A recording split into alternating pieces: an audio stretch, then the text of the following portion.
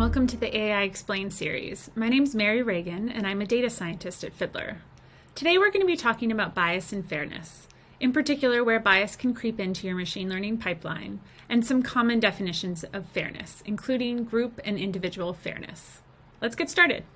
A general overview of bias and fairness. The use of machine learning in AI systems has grown substantially over the last decade. During that time, we've also seen many missteps.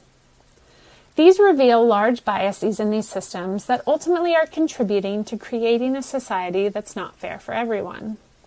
As data scientists, we should use the guiding question: how do we develop AI systems that help make decisions leading to fair and equitable outcomes? This means making efforts to address bias in our machine learning pipeline.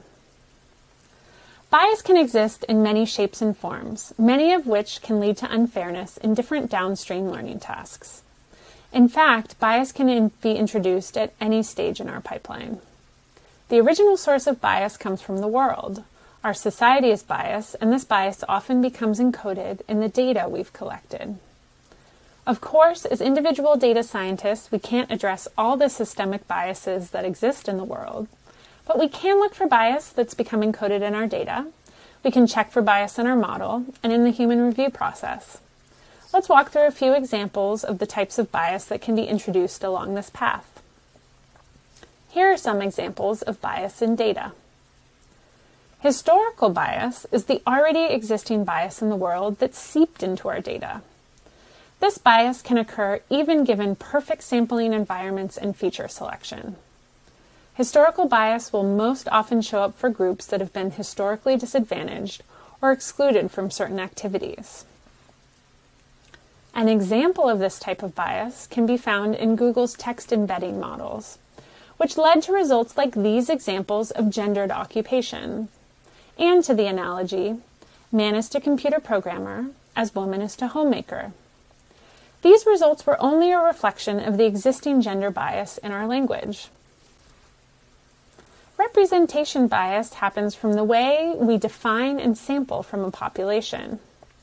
An example of this is the data that was first used to train facial recognition systems. Those mostly relied on white faces, leading to a model having difficulty recognizing black or other dark-skinned faces. Another example is data sets that are collected through smartphone apps. These data sets can underrepresent lower income and older groups who are less likely to own smartphones. Measurement bias occurs when choosing or collecting features and labels to use in prediction problems. Easily available data are often noisy proxies for the features and labels of interest. It's really important to note that measurement processes and data quality often vary across different groups. A model that's trained on biased data can lead to inaccurate predictions, but some of these can have extremely serious consequences. For example, in predictive policing application, arrest rates are often used as proxy for crime rates. These are then used to predict the riskiness for prison recidivism. Since minority communities are highly policed and therefore have higher arrest rates than white communities, this is a very problematic choice. The recidivism risk prediction tool Compass led to higher false positive rates for black versus white defendants. Now, even if we have perfect data, our model can introduce bias. Evaluation bias occurs during model iteration and evaluation. A model is optimized on training data, but its quality is often measured on benchmarks. Bias can arise when testing or benchmark samples do not equally represent various parts of the larger population. It can also arise from performance metrics that are not appropriate for the way in which the model will be used. An example of this is the benchmarks used in the development of facial recognition systems, which did not represent the general population. Aggregation bias arises during model construction when distinct populations are inappropriately combined. There are many applications where the population of interest is heterogeneous and a single model is unlikely to suit all groups. An example of this is with diabetes patients. HbA1c levels are used to measure blood glucose and are widely used in diagnosis and monitoring.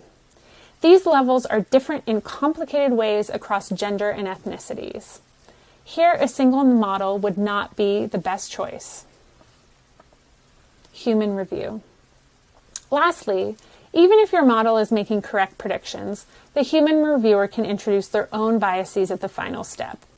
An example of this might be where a human reviewer overrules a correct model prediction based on their own societal bias, saying something to the effect of, "I know that demographic, and they never perform well." These are just a few examples of bias. Our list is not meant to be comprehensive, and we recommend that you practice your own due diligence when creating your systems. Addressing bias is important when trying to create fair machine learning, but let's examine what we mean when we say the word fair. There's no universally agreed upon definition of fairness. Very broadly, we can define fairness as the absence of prejudice or preference for an individual or group based on their characteristics. Let's look at two common notions of fairness, individual versus group fairness. Take this data set. Here we have two classes of labeled data and are interested in creating a binary classification model. We create the model, determine a decision boundary based on this data. We believe we have a very accurate predictions based on this boundary. However, in fact, this data included two different groups, a green and a blue group.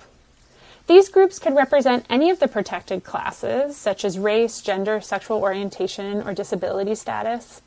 They could represent different geographical or temporal group representations, such as morning versus evening users. With this information, we see that these two groups are experiencing very different outcomes based on our decision boundary. This could be a representation of aggregation bias for diabetes patients.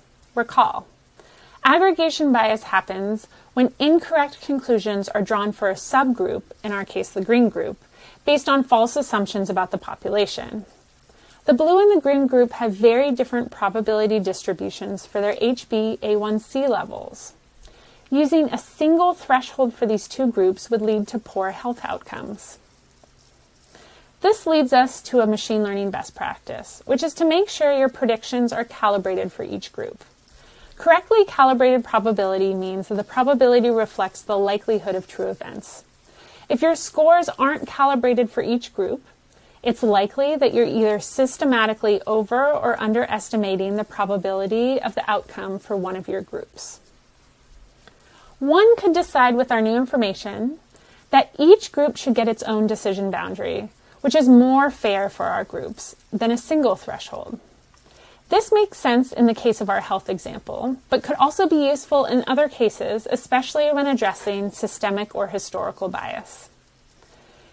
Now, in other cases, these new thresholds often leave us with a new problem, and that is one of individual fairness.